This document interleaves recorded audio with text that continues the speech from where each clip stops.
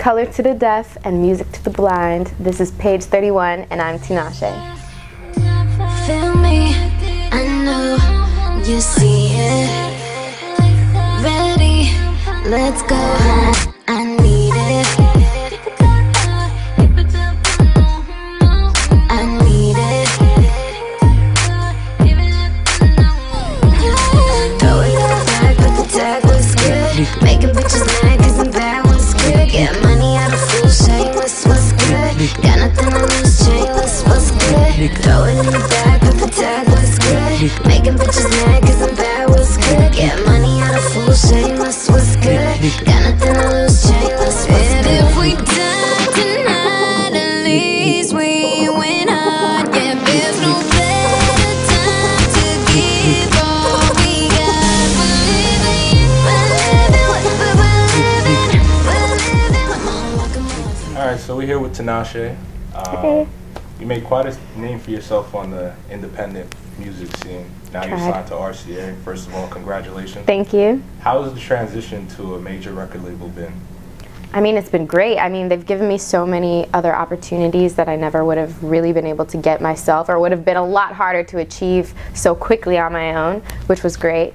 But I really was blessed to have such a great supported fan system, you know, before I was even signed to the label, because they really ride for me, and, you know, they're always there to listen to my music and support me along this journey and this transition, which, and it's kind of hard musically, you know, working on my first album, to transition from working on your own in your bedroom, like recording your music on your own, which was what I was doing with my mixtapes, to recording like in big studios with producers and with all those people there. Like, that's a transition, but it's cool, it's fun. So, I mean, let's go back a little bit. You know, for some people who might not know your journey, you started off in a girl group, Yep. the Stunners. Yep. Toured with Justin Bieber and Yep. things like that. And then you ended up transitioning to a solo career. Talk a little bit about your time being in a pop group.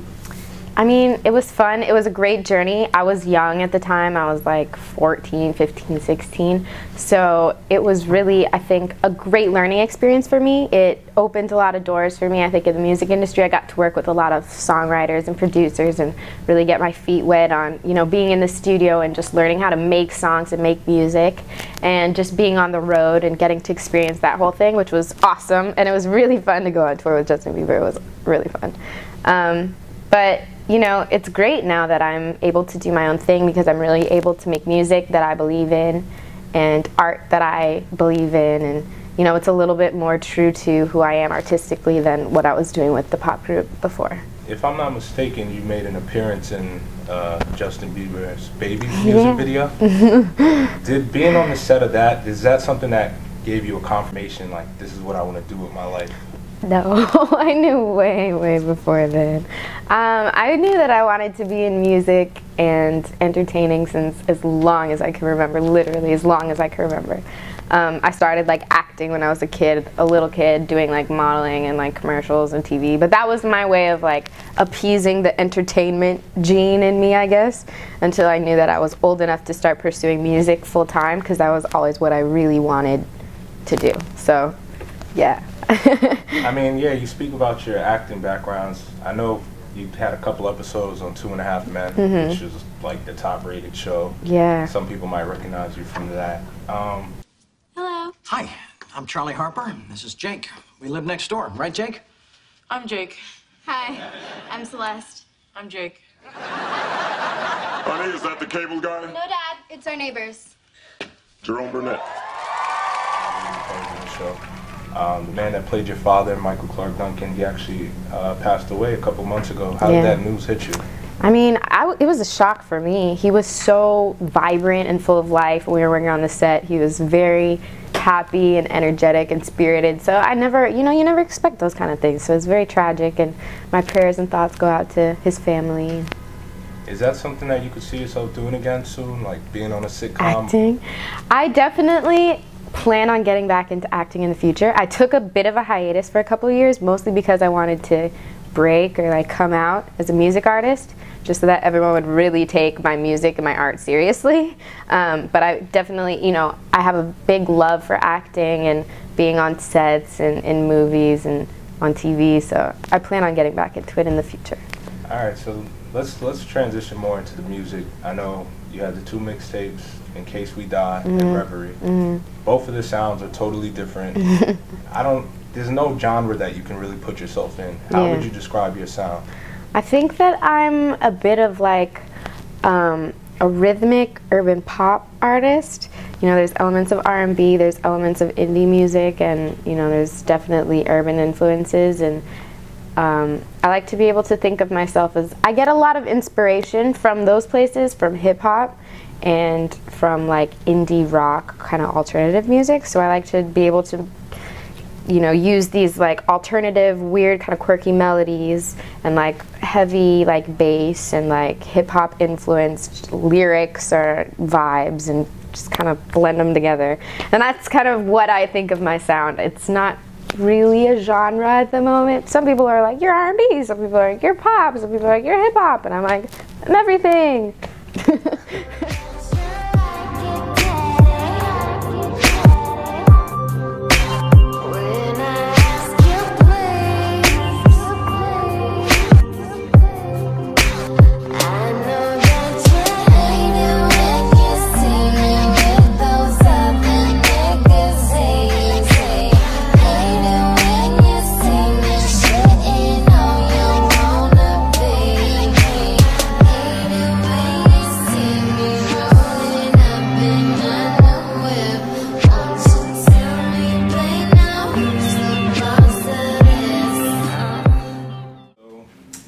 You got the self-directed video, self-recorded single, Boss, that just blew up, hundreds of thousands of views, ends up on VH1 Single A's.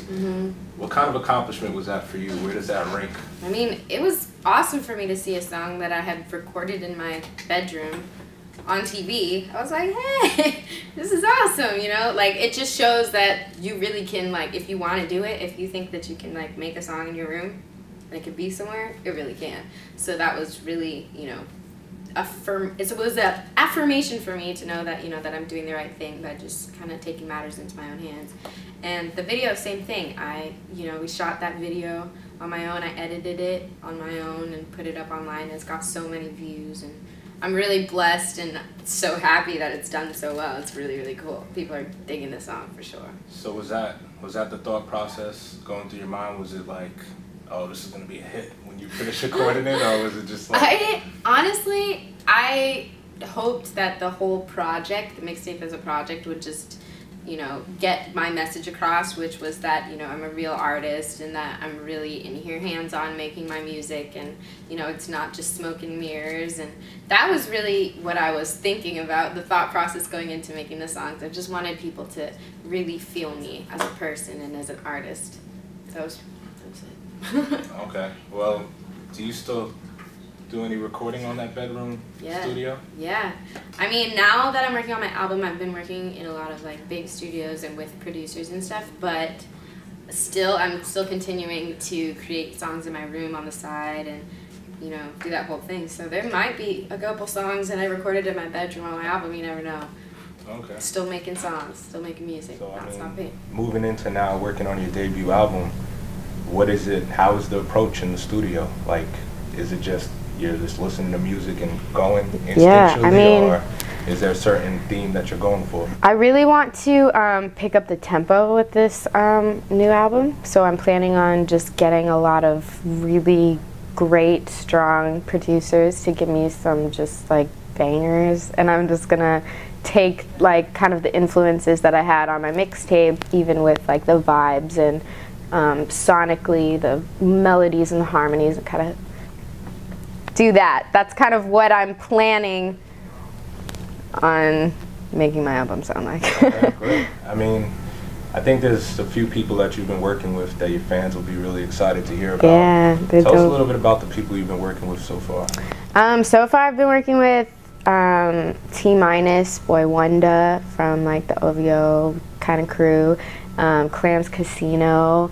I've been working with a lot of people out of LA. I've also been working with this guy Ritz Reynolds. He's really dope, and this guy Oak, and it's just been fun. It's a new experience. So just trying to find, you know, the people that I vibe best with, and that we can make the best kind of music. It's a work in progress, you know. It's always a learning experience. Every time I go into the studio with someone new, we're learning something new. No, definitely. I mean, I noticed that, you know, through social media and a lot of things you do, you have a real fun going, goofy kind of persona. But then in the music, it's like this whole other separate person. How do you hit that on and off switch where it's just like you kind of transform?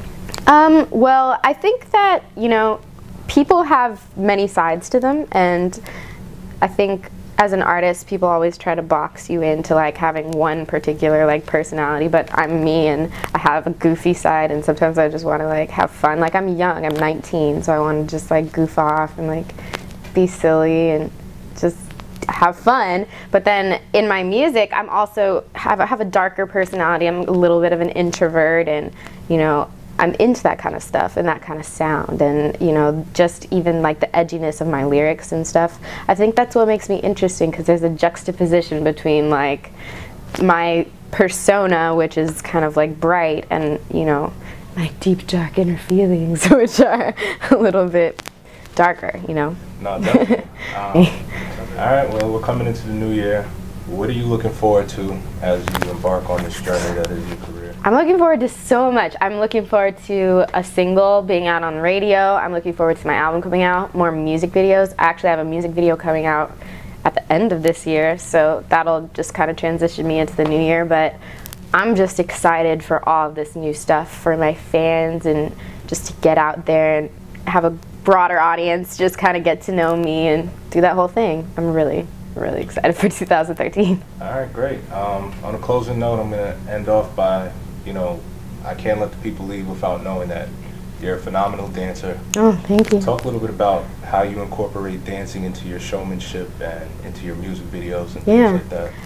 Well, dance is a big part of my life. I've been classically trained in dance for 15 years, ballet, tap, jazz, you know, hip-hop, the whole thing.